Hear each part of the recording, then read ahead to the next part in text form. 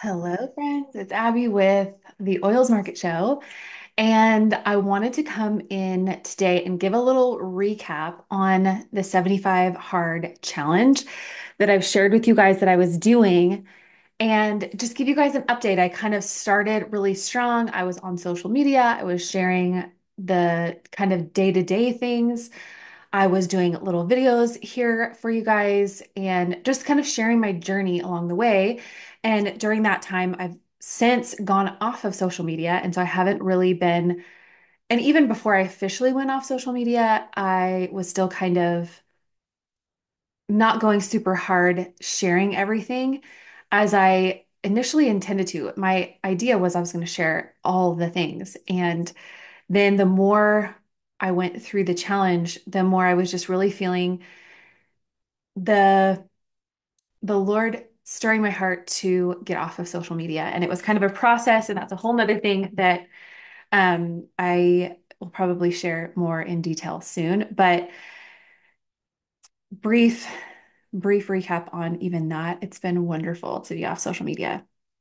It's been wonderful. I highly, highly recommend. It doesn't really make sense when you have a business online, but I feel like even the more that I share about taking that step off, there's other people that are like, I feel like my heart is stirred for that too. And I think that there's a lot of people, even my daughter's generation, she's 19, my oldest daughter, and she was like, I feel like my generation's like wanting something different. They want to get off social media. So it's kind of a trend and it's so good. But I wanted to go over 75 hard recap. So basically what 75 hard is, if you haven't watched my other videos and you're just finding this video and you're listening for the first time, basically what it is for 75 consecutive days, you do two 45-minute workouts a day, and one has to be outside.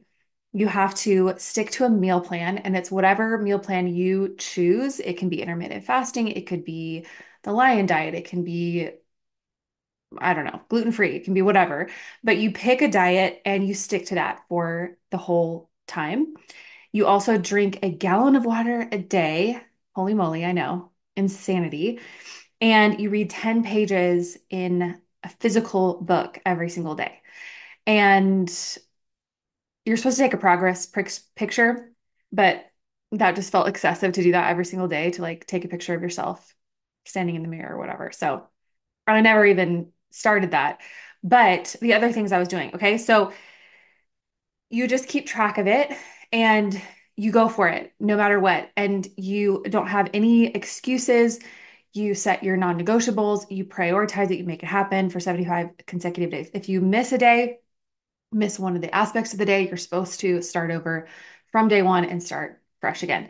And so I had all my sticky notes. I had this, in our front big window, I had sticky notes for 75 days. So every day as I would finish, the last bit of water for each day, then I would take my sticky note off and go through all that. So, you know, brief spoiler, I didn't finish the 75 days. I still would have a few more to go. And I am not a quitter. I will hurt myself to finish what I started, but I'm going to kind of go through why I started it, things that I loved, things that I didn't love, reasons why I didn't finish. I'm going to go over all that stuff with you. But first of all, I will say that I learned so much in the process. I really, really enjoyed the process. I I loved it. I love being pushed physically. I've joked how I want a coach yelling at me, screaming for me to finish. I love Braveheart where he's like, war paint and screaming freedom. That is like my inner inner self. And I love that. I love a challenge. I love being pushed in discipline. I love being stretched in areas. And there's been years that I have been doing things that are a lot of like mental work, like a lot of like inner healing, praying through things, learning, growing, a lot of mindset things that I've done for years. And I have thought for years, I just want a physical challenge. I want something physical because the mental stuff can be so exhausting in a different way. And I'm like, I just want a physical challenge, right? And so anyways, I've had that thought in my mind for a while. And then recently, this whole year, I've been on a journey. I've shared it a little bit here. I've shared it more over on my other podcast, Anointed Mother podcast. I'll link it in the notes below. But I share a lot on motherhood. I share a lot on my faith. I share a lot on just what the Lord's been doing in my life this year, specifically, of just getting as much of God's word in my heart and my mind on a daily basis, more than I've ever in my life. And I've been a Christian my whole life, loved Jesus, loved God's word my whole life. But this year, it was the passing of my father-in-law, who was like a father to me. And I just love him so much. And he was so influential in my life. And when he passed, there was something that like broke in me of there just a lot of like superficial stuff that doesn't matter in light of eternity stuff kind of broke off of me in that season of fresh after he passed. And it was just like some holy work that God was doing in my life. And then it started me on this journey of like listening to the Bible on a high amount. I learn a lot more when I'm listening to the audio Bible. And so I've been listening to that and I've been processing things and I've been growing in my faith even more. And I, it's been an incredible year of the Lord doing some major work in my life. And a lot of that has been through just reading God's word. And so I highly recommend getting as much of God's word in your heart and your mind as humanly possible. I heard this guy share that you can read the whole Bible in a month if you read about 40 chapters a day. And so I was, give me a good challenge. And so I challenged myself to do it.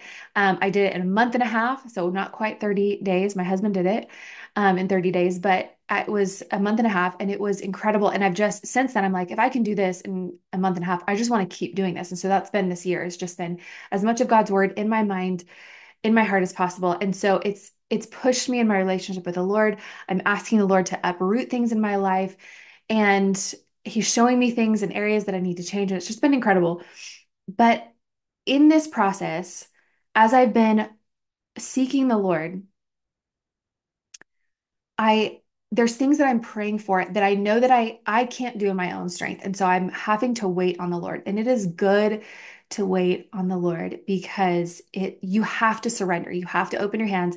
You have to wait on him in a way that is really challenging if you're the type of person that wants to just handle it and get things done and achieve and accomplish and go for it and handle the situation, right? When you have to wait on the Lord and trust the Lord, it does something to your heart and you have to trust him in a whole different way. And it's really, really good. It's really incredible. And so, anyways, I'm in the season where I have been asking the Lord for certain things and I know that I need to wait. It has to be what the steps ahead have to be the Lord's hand and only the Lord. And so I'm to be faithful, but I'm also to trust the Lord in his timing. And so knowing that, I started asking the Lord, like, can you give me something to do though? Like, I need something. I need something physical to do with my hands as I'm waiting. I trust you. I love you. I want to do whatever you want me to do. But as I'm waiting, give me something. Throw me a bone, right? And so as I was praying for that, then this challenge kept coming up. I kept seeing stuff on 75 Hard. And so I was like, okay, Lord, I'm going to do it. I'm going to go for it. I'm going to go all in. I'm going to run with this. And it has been so good for me to just have something physical to do. And in that physical process, I, so in this challenge, you're supposed to do two 45-minute exercises a day, one being outside. And so my kind of what I was doing and something that I learned along the challenge was the more that I can get done in the morning, the better chances I have of completing each day's activities. And so in the morning, getting up and starting my first 45-minute workout and my babies are sleeping and so I'm doing like a quiet exercise but I'm doing my weights and that type of stuff and then when I go outside I'll do walking or running. And so every morning I would pop right out of bed and it really helped me to just pop right out, not even think about it and just start. And so I would have my water and I would start exercising. And when I would exercise, I would listen to the Bible on audio. And so I'd have 45 minutes of listening to the Bible first thing in the morning. And then my 45 minutes outside, that was like my prayer time. And so I would pray, I would listen to worship, I would seek the Lord, I would ask him questions. He is not afraid of our questions. Ask the Lord questions. And it was incredible. It has been such a blessing and a gift in my life. And so as I have, I asked the Lord, like, give me something to do. And so this was my physical thing to do. And then throughout this time, as it was coming to the end, when I was um, basically right before I decided to not finish, I felt so something the Lord has been working on in me is to release the need to strive for success, to take things into my, because ultimately it's like control for me. And so if I can control something, I feel better. I feel safe in that of like, I want to have my hands in the business, right? And so the Lord has been stripping me of that need to strive and to control things and to consistently daily come to Him with open hands of surrender. And so as I was doing this, I realized there was, I mean, this process has been incredible and the Lord has done so much. In those times of exercise, that's when the Lord has met with me for years. It's been when I work out. So having 2 times a day that I was working out and seeking the Lord and listening to God's word, incredible. Highly recommend it. It was wonderful. And it's something that I'm going to continue doing. But as I was seeking the Lord in certain areas, I felt like the Lord was highlighting to me that I'm still striving and I'm striving in areas that He has not told me to strive in. And so working hard is good. Doing things with excellence is good. Doing things as unto the Lord is good. Doing things well is good. But when we put like our identity is in it and we're striving to win, we're striving to succeed, we're striving for position, for a title, for an accomplishment or whatever, and it's not necessarily the thing that God is asking us to do, and it becomes more about us than about Him, then that's a problem. And so I felt like I was kind of shifting in that striving mode of, and I'll get to it, like why I stopped officially. But it was getting to that point where I was like, I'm now striving to finish it, but for what? Like, who am I trying to, who is it for? What is it for? Right. And if it's not benefiting me in the Lord or physically or whatever, if it's not a benefit and it's actually like the opposite now because I'm pushing myself too hard and I'm striving too hard, then it can become an idol. And I don't want to have any other idols in my life. The Lord has been really showing me, revealing any areas that I have that there's any idolatry, anything that's propped up that should not be. And so that's been part of that is realizing, oh, I will still find ways to strive because I feel like almost like it is I'm proving myself, but to who, right? If everything I do is for the Lord, then I don't have to prove myself to the Lord in look how hard I did 75 hard, right? And so I just felt like the Lord was like giving me that grace to just be like, hey, you're striving in areas that I did not ask you to strive in. And so still this is an area that you need to let go of because I don't like to surrender. I don't like to give up.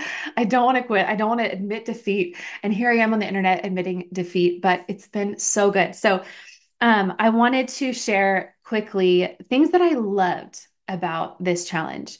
I loved the accountability, whether it was on social media or it was just with my family or just seeing the sticky notes on the wall and having that challenge. I love countdowns.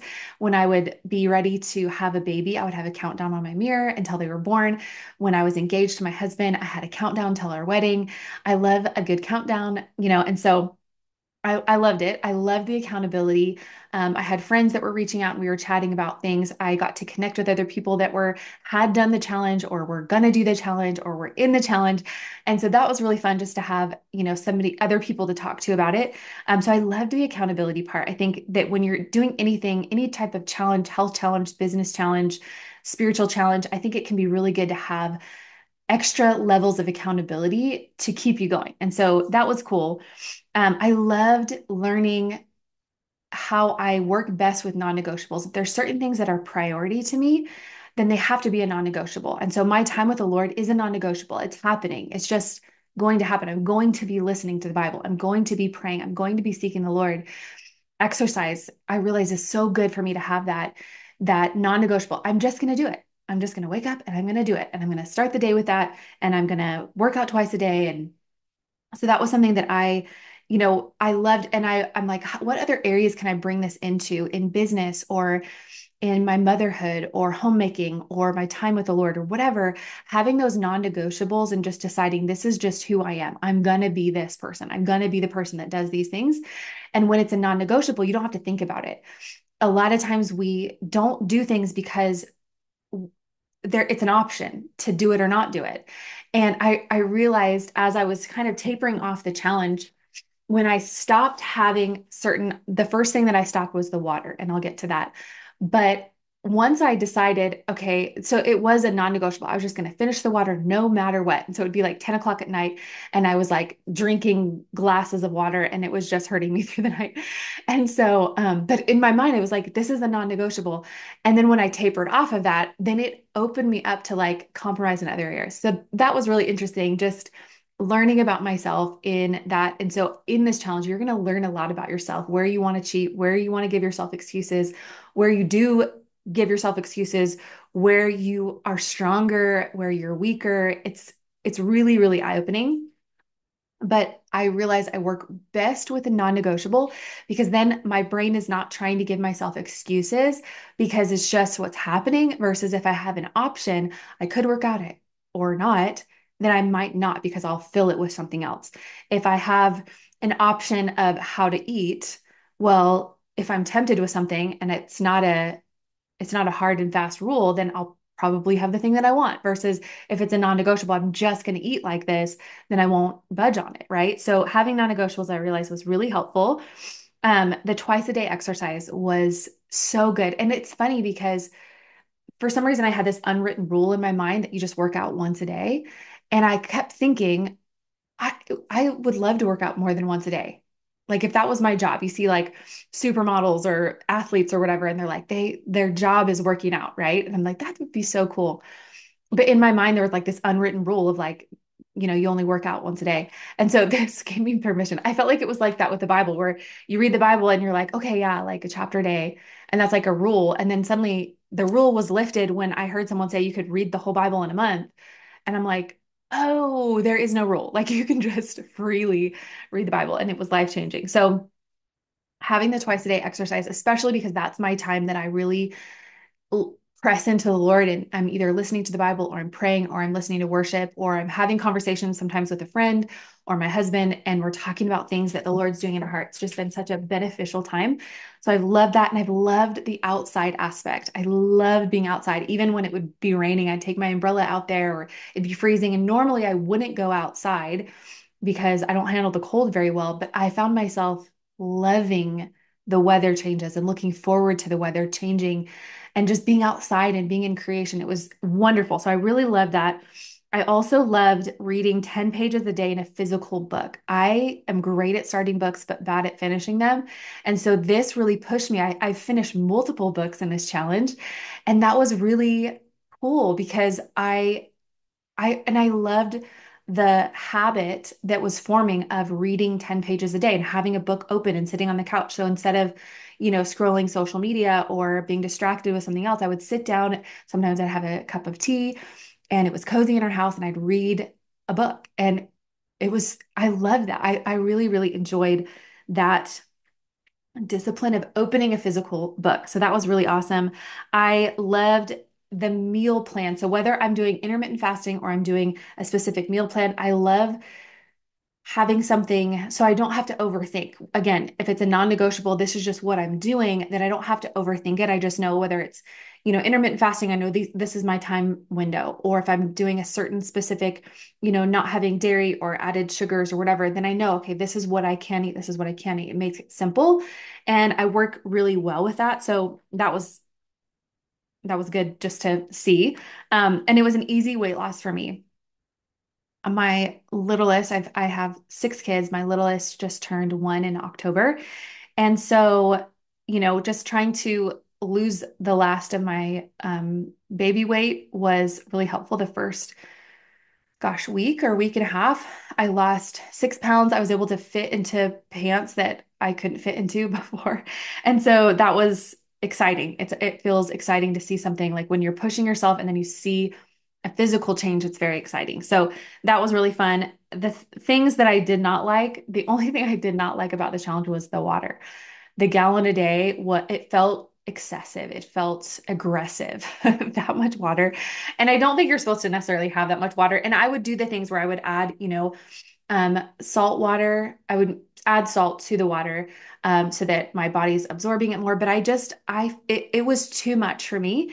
And I didn't realize that you could over drink and actually dehydrate your body where it could, because your body's not actually processing well, it's just kind of like flushing your system, but it's not giving your body what it needs.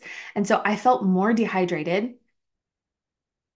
It was like I was drinking a gallon a day, but I felt thirsty. My skin was really dry. I'm breastfeeding, and so I felt like it was affecting my nursing. And and it was just like a full-time job drinking water. And then every, few minutes, like you have to go pee. And it was crazy. And it was frustrating too, because if I wanted to go somewhere, it was like you have to still figure out how are you going to get all your water in, and then you're going to be running to the bathroom every few minutes. And if you're in public and you have kids and you're just like it felt, I kept thinking, this isn't actually helpful to me. And so why am I doing it except just to check off, okay, I did this for 75 days. I drank a gallon of water a day. But if it's not something that I'm going to take with me, then why am I still doing it? And that was really like kind of a turning point for me of like, I want good habits and I want good practices and I want to be disciplined and do really good things. But if it's actually doing something that I don't want to do, why am I doing it? Who am I doing it for? Right? What's the point of it? So, reasons that I didn't finish, number one was the water, because again, it felt excessive and it felt like it was doing opposite of what I was wanting it to do. It was too much for me. My breastfeeding was being affected by it, and that still, my daughter is a little over a year and she's still primarily breastfed. And so food has been harder for her to get used to and to start having. And so she'll have little bits at a time, but she's most of the way still breastfeeding as her source of life. And so I have to be really careful. And so even like the food that I was eating, I was making sure I wasn't, pulling out too many carbs, and I wasn't, I was having healthy fats, and I was trying to do all that stuff. If you guys watched my video on what I would eat, I was trying to be really mindful of how to make sure I'm having enough calories and eating well enough so that not only is it supplying me with what I need, but it's supplying my baby with what she needs. And I felt like it was actually going backwards. I felt like my supply was lessening. I felt like it was affecting her. And and then she's been teething for a while. And so she's been up. And so I was exhausted. I'm not sleeping through the night. She was up just constant. Like when she's teething, all she wants to do is nurse. And so my nursing was being affected by decrease in supply. And then she was teething. So she was up through the night. And so I was just so physically drained, literally, and just exhausted. And then I would try to pop up first thing in the morning and get to my workout. And then I was trying to get to my other workout, and I was trying to homeschool, and I was trying to do my business, and I was trying to do all these things. And that was really when the Lord was like, I'm asking you, you're striving in areas that I have not asked you to. And I felt like I had to finish, I had to accomplish, I had to do this stuff. And it was really me having to release my own ego to say that I'm going to finish this no matter what. I mean, I went through sickness in the challenge, and I was like, unless I physically cannot get out of bed, I even said it on a video, unless I physically cannot get out of bed, I am doing this, which, yes, all out, let's go, right? But when it starts to, I'm striving in areas the Lord hasn't asked me to strive. And when it was affecting my baby, that's really when even my husband was like, okay, you might want to rethink this. And so if it was just me and I was just being physically impacted by it in a negative way, I'd probably finish it just for the accomplishment of finishing it. But the fact that it was impacting my daughter, and she is, very dependent on me as her life source still. And so I wanted to make sure that I was making wise decisions. And so even just the ability to like, if she finally falls asleep and it's the morning, to give myself grace enough to just rest and not feel like I have to pop up and I have to exercise when it's dark and I have to do all these things because I have to get to homeschooling. When the whole point of homeschooling is like, we can do things differently. We can adjust to the needs of our family. We can do things in the afternoon instead of first thing in the morning. We can adjust our days. We can adjust how we're teaching and what we're teaching and all that stuff. That's one of the benefits of homeschooling. And yet I was still in this like must do, must finish, must accomplish. And it wasn't benefiting me. It wasn't benefiting my baby. And it was having impact on my family because then I was like just in that striving mode and my adrenals were being affected and my vision is very affected by my lack of sleep. And so it was all kind of all these things together that it was like, okay, for my own ego, I need to let go of my own ego and just be like, okay, it's okay that I don't finish. It's okay because I want to make the right decision and I want to do this, whatever I'm doing, I want it to honor the Lord. And is it really honoring the Lord by being grumpy for my family because I'm exhausted and I'm depleted and it's not accomplishing what I set out to do, right? So that was kind of what was making me officially be like, okay, I'm going to stop. But things that I'm going to continue in from this challenge that I loved. I want to keep doing the workouts twice a day when I'm able. I'm not going to strive for it. I'm not going to obsess about it. And if it doesn't happen, it doesn't happen. But I've loved it. I've loved getting outside in the weather. I've loved when we live in the forest in the mountains. And so it's beautiful. All the different seasons. It's beautiful. And so even when it's freezing cold, it's just beautiful. And so that has been really, really special. So if I'm able to, I'm going to do it. If it's going to put strain or stress or I need rest, I'm going to listen to my body and I'm going to rest. But those are things that I want to continue in is the double workouts. The book reading is something that I really want to continue in and I have continued in. And it's been so good. I've loved, and what I'm reading is stories of faith and missionaries and martyrs, and just these stories of people that take their faith so seriously, that are my people. I take my faith so seriously, and being able to read about people in history that were all out, sold out for Jesus, living their life and death in honor of the Lord is just incredible. I love those stories. I love sharing them with my children. And so that's been really, really special to have that time to read physical books and just be encouraged in my faith. So that's been wonderful. Food decisions also, I do best with a diet or intermittent fasting or something. And so that's been something that I've learned about myself is I do better when I have clarity of what I'm eating and what I'm not eating. And even since this challenge has been over, so I was like no dairy, no added sugars, limiting carbs. So I was only having like better for you carbs. I wasn't just snacking on chips and just, empty calories. But then when I stopped the challenge and I started eating differently again, I was like, wow, I don't feel good. I don't feel, and that was also affecting my daughter. And so I'm learning, okay, if I eat this, this affects her. And so I can't have this. And so I'm just realizing like I do better disciplined in my eating. And so I may not be doing an official challenge, but I feel better physically when I eat certain ways. And so it's just all of this has been learning about myself.